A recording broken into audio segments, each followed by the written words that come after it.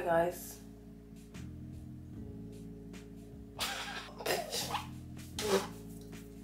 Hi guys, it's me again. Yeah.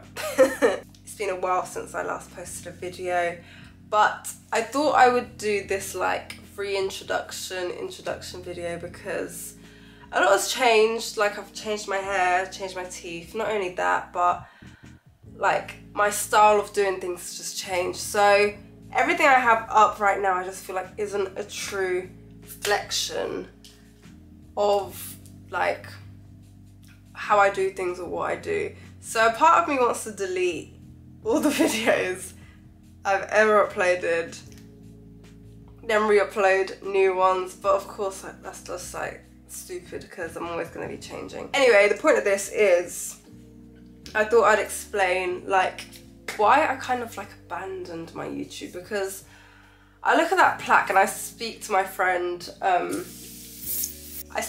about like YouTube. I'm like, I wish I could do this and stuff, you know, but there's a few reasons why I stopped uploading on YouTube. Number one reason, I think I've mentioned before, is the fact that I did leave the office I was in. So, you know, I was feeling really inspired, and then that finished because I left because it was so expensive to be there and it wasn't worth the money. So I stopped being creative because I used to just walk in and the setup was there. I don't know whether that was me giving myself an excuse, whether I actually felt that, but that happened. And then, you know, my style's always been natural, like minimal, that kind of vibe. If you like look at all my videos I've ever uploaded, they're all like that. So, you know, everyone started jumping on that trend, like the natural, no makeup vibe, which is cool, but I just thought everyone was doing the same. And I hate feeling like I'm copying people, but essentially my friend said as well, Jessica, you're never going to be the first one to come up with something, like, be for real. Like, the thing is, people want to see your technique, how you do things, essentially. So I was like, you know what, you're right. And I was like, oh, I forgot to put my spot stickers on. Nah, I can't even remember what I was saying. But yeah, towards the end of the year, when all those trends were coming out, you know, like the no makeup trends, I was just like, bro, I just feel like everyone's doing the same. Everyone's doing the same and I just don't feel inspired. But yeah, now I'm over that. So yeah, that's basically the two main reasons I haven't uploaded on my YouTube. I don't want to feel like I've abandoned YouTube, because I haven't. It's just I was not feeling inspired, so I just kind of left it. And you know, it makes me sad sometimes because I see and meet some of you guys out in public and you're like, oh my god, I watch your YouTube. And in my head I was like, who watches that? Because in my head it's not that great. I was like, it's not that great, like, oh. And yeah, it makes me sad because like I've abandoned it, and many people say like how much it's helped them and stuff, which makes me feel happy but sad. Do you know when you feel that happy sad? That's how I feel.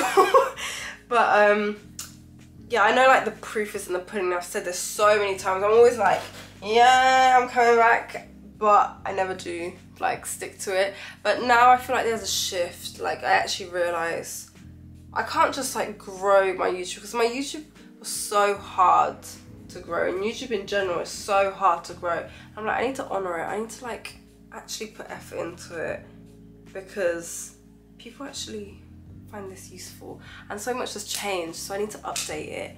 So this is me just saying, hi, I'm gonna do this, like, minimal vibe. It's always been my vibe. I'm not gonna change it, whatever the trends are this year. Always gonna do it, just re-update it with my new techniques, new products, because there's always new products coming out. I do on my other platforms, why can't I do it on YouTube? And I want to be more personal. I want to do more talks. I want to do more car talks. I want to do more like just being personal, but within limits, because I'm not going to share my whole life on the internet. I'm just not that person.